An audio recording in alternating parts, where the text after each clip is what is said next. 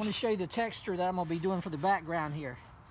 So here you can see this typhoon bit I'm using here. It's pretty good size, and you can check out the shape of it.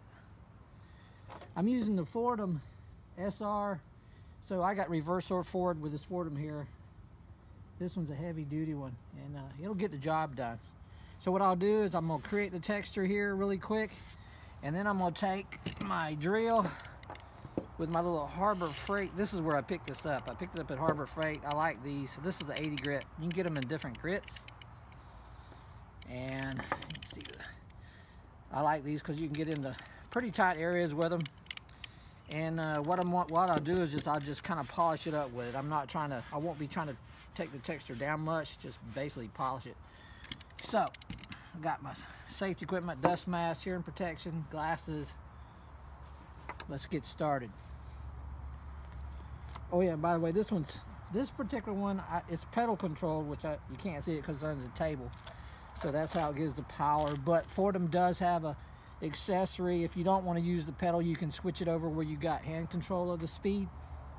But I'll make do with what I got today. That's what I normally do anyway. So let's get going.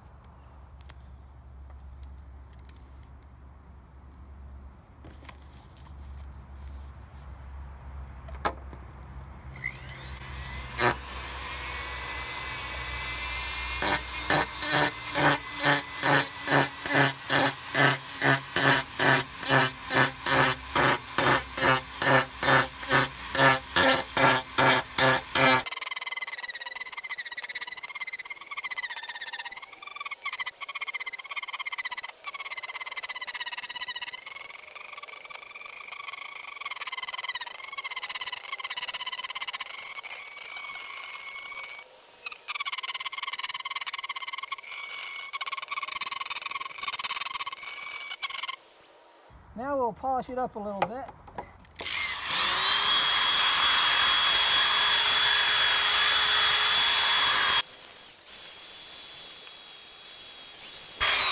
You got to keep in mind which way this is turning, because if you go against the grain, it's going to want to pick it up instead of smooth it out.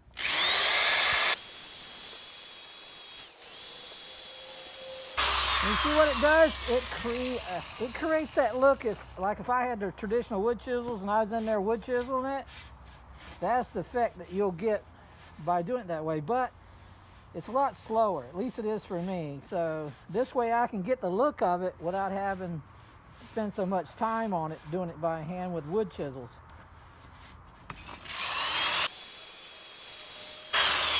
Now when I get up here real tight, I'm going to have to use one of those smaller ones to get in there and get away from that before I use that bigger one. But I wanted just to be able to show you how to use that, where you can do that if that's what you want. Right here I haven't touched this area yet, that's why it looks a little different. So anyway, that should give you a good idea .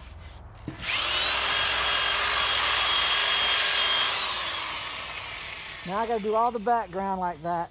So I'm glad you were here today, and come back, because there's definitely going to be at least a couple more in this particular series here. Okay, later.